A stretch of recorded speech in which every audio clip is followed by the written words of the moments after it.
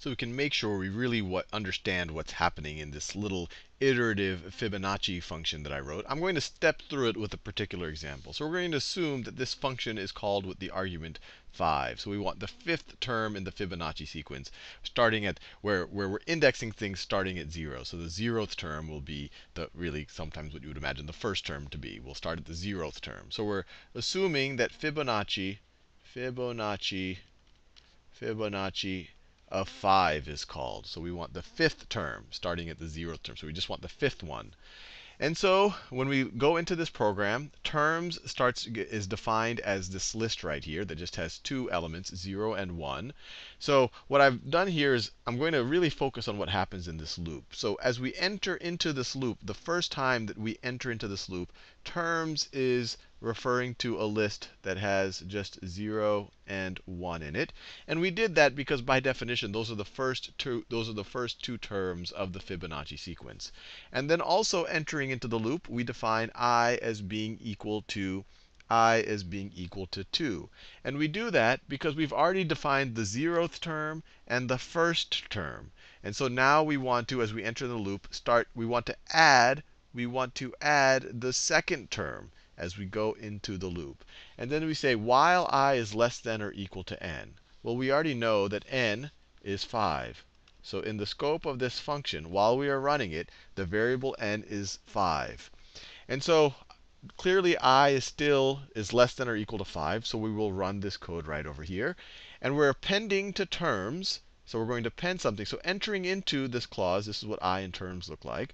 But it looks like we're going to append something to terms. So terms is going to look like, terms is going to be 0 and 1. And then we're going to add something. We're going to add something right over here to terms.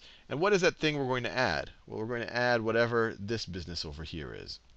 It seems complicated. But when you break it down, it doesn't look too bad.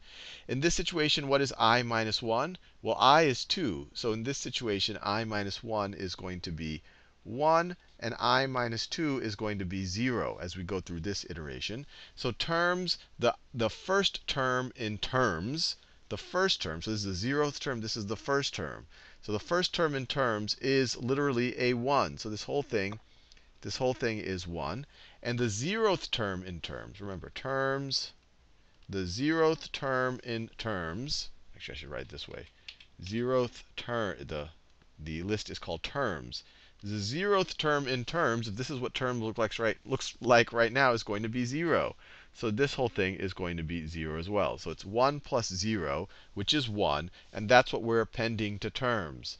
So we're going to append a 1 over here. And then we say I is equal to I plus 1. Well, I is right now equal to 2.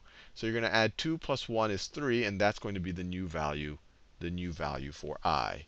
And then we go back, we loop back up to the beginning of the while loop, and we say while I is less than or equal to n. Well, now I is a little bit closer to n. It's 3 now, but it's still less than or equal to 5. So now we evaluate this again. So once again, entering into the loop, terms now looks like this, 0, 1, 1. I looks like this, 3. It's really the same values we had exiting the loop. And now we evaluate right over here. We're going to add something to terms. So terms right now is 0, 1, 1. We're going to add something to it. What is that something? It's going to be the I minus 1th term of terms. So what's the I? I over here is 3. 3 minus 1 is 2. So this right over here is now going to be 2. So it's going to be the second indexed term in terms. So if the second, this is the 0th, the first, the second. So this over here is going to evaluate to 1. Plus I minus 2. Well, I is now 3. 3 minus 2 is 1. So plus the first term in terms. This is the 0th term in the first term. So this is also going to be a 1 over here. So it's going to be 1 plus 1 or 2. 1 plus 1 or 2. So we're going to append a 2 to terms. That's what this does over here. And then we take whatever I was, which is I in this iteration, I is 3, and we're going to add 1 to it and redefine I to be that. So 3 plus 1 is 4, and that's the new I. Then we go again to the beginning of the loop. While I is less than or equal to n, well, I is now 4, n is still 5. 4 is less than or equal to 5. So we run this again. And once again, we need to figure out what terms of I minus 1 are. Let me write it over here since this is getting kind of messy. Let me actually clear this up because this I want to be able to read it clearly. So let me clear this. So now in this loop, let's just think about what. So now let me write it over here. Entering the loop now, I is equal to 4. I'll do that same orange color. Entering into the loop, I is equal to 4, and the terms has now been, it now has 4 elements in it: 0, 1, 1, and 2. And now 4 is still less than or equal to 5, so we do this, and we have to figure out what terms of I minus 1 is. Well, now I minus 1 is 3, right? 4 minus 1 is 3. So terms of, or the third element, not terms of, I should say the third element in terms is 0, 1, 2, 3. So it's going to be, this whole thing is going to be this 2 right over here. So we're going to take that 2. I know you can't read that. We're going to take this 2, and we're going to add it to terms, the I minus 2th terms. I is 4. 4 minus 2 is 2. The second term in terms is 0, 1, 2. It's a 1. It's a 1. It's this one right over here. So we're adding this 2 plus this 1 to now get 3. And we're taking, so this whole thing, when you add it, is 3, and we are appending it to terms. So terms was 0, 1, 1, 2. But now we are appending a 3 to the end of it. We're appending a 3 to the end of it. And then we're saying I is equal to I plus 1. I was 4. 4 plus 1 is 5. So that is what I is equal to now. It's equal to 5.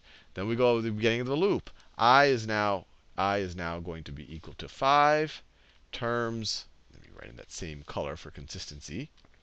Terms are now 0, 1, 1, 2, and 3. And then we say, well, I is less than or equal to n. N is 5. Well, 5 is still less than or equal to 5. It's equal to 5, so this still is true. So we will execute this clause. And now we have to figure out, let me clear this out again. Now we have to figure out what is terms of I, or what is the I minus 1th term in terms. So now I is 5, so it's 5 minus 1. So it's the 4th term in terms. So 0, 1, 2, 3, 4. So it is this term right over here. It is the 3. It is the 3. So this over here is 3 now. And then we have to think about, let me do this in another color. And then we have I minus 2. I is 5 now. 5 minus 2 is 3. The third term in terms, 0, 1, 2, 3, is this over here. So this over here is 2.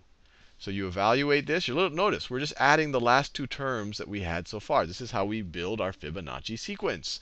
And so 3 plus 2 is 5. So we're going to append a 5 to the end of terms. So terms is going to be 0, 1, 1, 2, 3. And then we are going to append a 5 to it. And then we say I is equal to I plus 1. So I is equal to 5 plus 1, or 6. I is equal to 6 now. We go to the beginning of the loop, and it says while I is less than or equal to n. Well, now I is 6, and n has been 5. 6 is not less than or equal to 5. So this says false.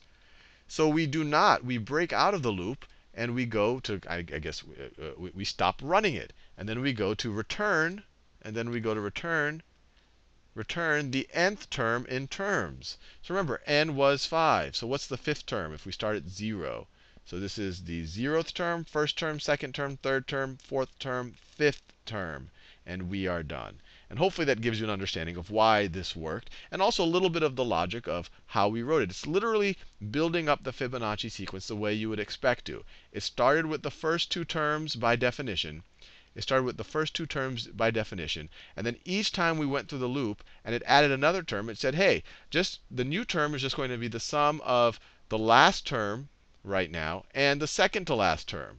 And add them together, and then that will be the new term. And you keep doing that. You keep doing that until you've added that nth term.